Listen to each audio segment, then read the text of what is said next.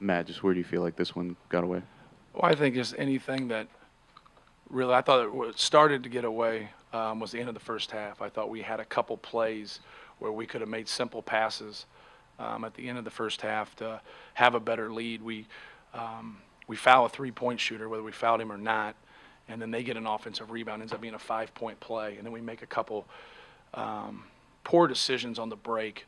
One definitely should have led to a basket. The other one should have put us in a better position. So instead of being up, 13 to 16 points, we're up 8 at half. And we really addressed how important, the end of the first half and the beginning of the second half was. And anytime you have a run like that, it's very important to be solid to start the second half. And then we don't execute a play. We drew up, and then we take a tough shot right away.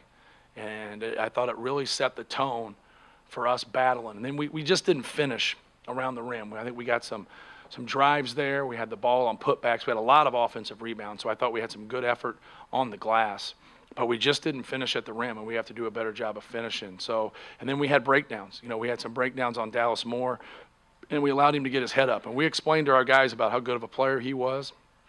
And if you let a guy like that get his head up, he's going to make some shots. We just had too many breakdowns there, but you got to give them credit. I thought North Florida, the position they got into, we could have really pushed the game out, and they didn't allow that. And they got, like I said, they got some breaks at the end of the first half when we made those poor decisions where we should have, been able to push the game out a little bit at that time. And but they made plays, but they weren't perfect by any stretch. They shot 52% from the free throw line. They made their threes. But they struggled at the free throw line, so it wasn't like they made, all those plays. They just hung in there and battled and made enough. Matt, all three of the players that came in here mentioned the energy and focus was low. How would you assess your team's energy and focus? Well, you gotta do your job. I thought we had too many breakdowns on the defensive end. 11 turnovers in the first half is just being careless. I thought we had some guys with some predetermined thoughts. From an offensive standpoint, you got to play the game, and you got to have a feel to it, and you got to be able to read and react. And I thought some guys, were going to shoot it or going to pass it before the decision should be made. And when that happens, you're going to turn it over. We were better in terms of not turning over in the second half, but we still had way too many perimeter shots. When the ball's not going in for you, you got to be a little bit more patient. You got to probe the defense. You got to drive it a little bit more. You got to throw the ball inside a little bit more. But obviously, when you look at what Haas and Hammonds did, especially in the first half, it didn't seem like North Florida was doubling them very much. Did they change something in the second half, or was it just? No, not really. They stayed the same way. Their big guy fouled out. I thought the guy that then subbed in, I thought he did a really good job defensively. But we were getting it, at the rim. And so you look at the numbers our guys had, but you look at also 5 or 6 missed layups to go on top of that. And we got to make our free throws, and we got to make our layups. And if we do that, we win the game. Matt, I'm sorry I had to run down and get their coach. You're fine. But anyway, in a game, this is kind of an interesting numbers game. 50 boards, and yeah. You got lots of, opportunities, and your big guys played well. But there were some little things down the stretch that didn't go right. Right. Maybe they asked you about that. But yeah. Could you talk maybe about, as you see it, a couple, yeah. 3 things that just didn't go right? Yeah, well, everything that could go wrong for us in the last 2 minutes did. We miss a front end of a 1-on-1. We have a free throw rebound at the end that 2 of our guys, don't communicate, and then we end up fouling them as he gets the basketball. We call timeout to set up what we're going to do defensively, and our guys don't, carry out their assignment, and then he gets that 3 in the corner. He didn't do it. We didn't do what we were supposed to, and we've defended it before that way. So there was just a lot of things that we needed to do, and then we flip it at the end, and we don't have timeouts, and we talk about it and tell him, just say, hey, if he makes 1 or 2 of these free throws, it's a 2-possession game. Go get a quick 2. And, he makes 1 out of 2, and we're up 4, and we shoot a dribble handoff 3. And if he missed both of them, we're going to go for a 3 at that time. And, just little things like that. You got to just keep going and getting 2 points, cut it back to 2, extend the game. Hopefully it's at 5 or 6 seconds, and you can make a play at that time. It's a low percentage thing, but it keeps the game going, and you continue the game. And we just, we didn't execute down the stretch and make plays. You mentioned yesterday that as much as you were complimentary of the unselfishness that your offense was showing, you were worried Right. about how many just uncontested or contested jump shots you were taking, Right. quick jump shots. Do you think Right. that cost you again today? Well, I thought in NC State we had it. I thought we had a couple, guys, and we watched film and we talked about it and taking some shots out of rhythm, taking contested jump shots. And we said, hey, this has to get fixed, and we have to do a better job here. And it wasn't the root of it. I thought defensively was our issue. I thought our breakdowns. I thought Dallas Moore was great. I thought they had some other guys really step up and play well and drive the basketball against us and put us in some binds. But no, we shot too many contested shots, I thought, once again. But you got to watch the film and kind of see it. If you finish around the rim, it kind of goes away, but it's still an issue. It's one of those things that you try to address when you win, and the point doesn't get across until you lose. Matt, obviously, I think 6-7 years ago, a talented freshman group, we talked yesterday about it, lost to Wofford. Right. And that group always said they never forgot that game and that they learned from that game. Right. The challenge for this team now is similar to Hummel's group, learning from Wofford. Does this group really have to learn from North Florida?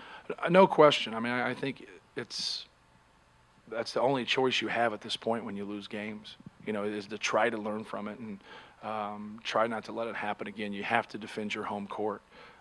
But it's also, understanding there's great players everywhere. That's what I always tell our guys. I said, you have to prepare for North Florida like it's Florida. And if you have maturity in your locker room, you do that. And we prepared for them, and we practiced, and there was no signs until you get to the game. That's kind of the beauty or the ugliness of coaching sometimes. There's no sign that this is going to happen until you get to the game. And, I thought, those guys were just quicker to the basketball. They hung in the game. They just kind of hung in the game. And you can't allow people to hang around like that, and especially when you have weapons like they do. I know it gets kind of obscured in the loss, but you said the other day you weren't even sure how much Bryson would be able to really play because of the injury. Right. And today seemed like one of his better games in That was terms his of best contribution. game. I thought he was great. I thought he gave us a spark, did some good things defensively, did some good things offensively. He has 4 assists, but he made a couple passes that we botched, and that should have both of them been, layups for our team. And so I thought he did a really good job.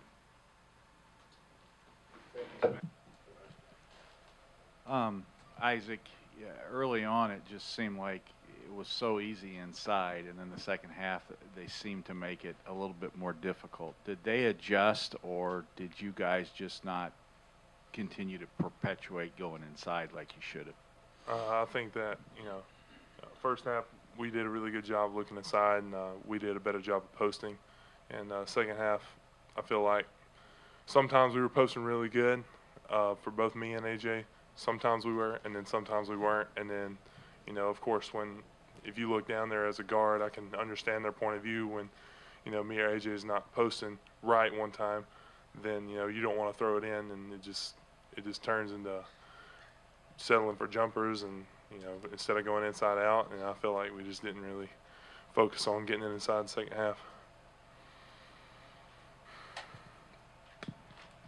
John, where do you think it kind of went wrong for you guys there? I mean, I think you still had a 7-point lead with about 3 minutes to go. We called a timeout and set ourselves up defensively into a 2-3, and once we got the ball in, we were supposed to go into man. Lack of communication got Dallas shot in the corner to kind of change the momentum of the game. So, that's where it stands. We just need to come focused every day.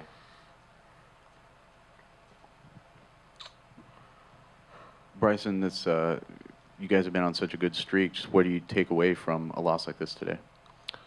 What I take from it personally, we just got to get better, and we got to concentrate more on what our assignments are as a team and individually. And I think we'll be all right. I think it's a good learning lesson for us, but I feel like we just need to bring more energy and continue to, play to our strengths, and I think we'll be all right. John, you mentioned you need to bring focus every day. Do you feel like you guys were lacking focus and energy in this game? At times. First half, I think we started playing really well. Towards the end of the half, kind of got sloppy. We had a couple turnovers. Second half, we came out playing well. They were battling as well. They were playing hard. And we just let it slip away from us. Once they got the momentum, we still had an opportunity to win the game. And just lack of communication between us, the players, we let that one go. Isaac, you look back on maybe the last 5 minutes of the first half when you guys were, I think you had gotten up by 10 or 12 points and then dwindled back down to where it was at half, and then the last 5 minutes of the game, too. The way you guys finished both halves today probably might have cost you this game, you think? Is that a question? Yeah. Do you feel like the way you guys played the last Oh, no, I don't think it was that at all. I think it was energy. We didn't draw energy from anybody. We came out dead and we weren't focused, and that's what cost us the game. It wasn't finishing the half. It was our focus as a team. Any of you guys can answer this. Coach Painter talked to us yesterday about you guys were probably in middle school when Purdue played a team called Wofford, and they had Robbie Hummel, Etwan Moore, and Juwan Johnson. Wofford came in here, very similar game. Did he mention that? And if so, it just obviously must have not sunk in the way it should have. Well, I mean, since I've been here the longest out of all these guys, I've heard him say that, and he said they grew from that. And you're right, it is a similar case, and I think that, you know, we're kind of learning the same lesson that they learned, but I feel like we'll be all right still. We just got to concentrate, do our assignment as a team and individually, and us. I feel like we can get back on track. Do you guys feel like you got some pretty good shots in the second half? I mean, it seemed like you were getting some pretty good looks, and maybe they just didn't go down. Yeah, but it comes down to stops. If you can't get stops, then you can't win games. So I think we had I think it was a 7-point lead at one time, and we said in the huddle, we need to get stops and rebounds. Didn't get stops. We rebounded the ball. We didn't score, and then we didn't turn around and get another stop after that. So, Yeah.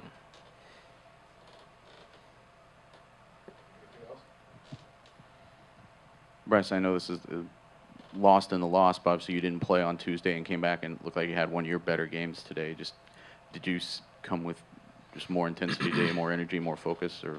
Yeah, I just noticed that some of my play hasn't been up to par, and I feel like, it was good for me to kind of sit out and kind of regain my focus and just try to get back on track, and I feel like it was a good thing, but I feel like today my focus was just coming in the game, bringing energy that we desperately needed, and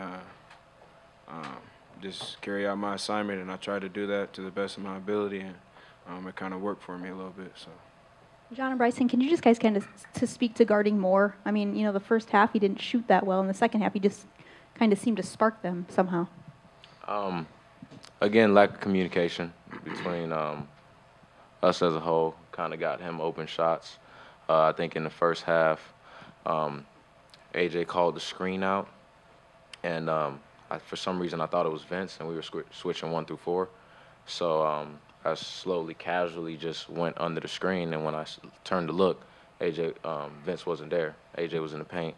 So I tried to close out, and he ended up hitting the shot. And, it's just he scored off of our mistakes. He hit that three, that big three. I think that put him up 1 in the corner just from lack of communication. Thank you.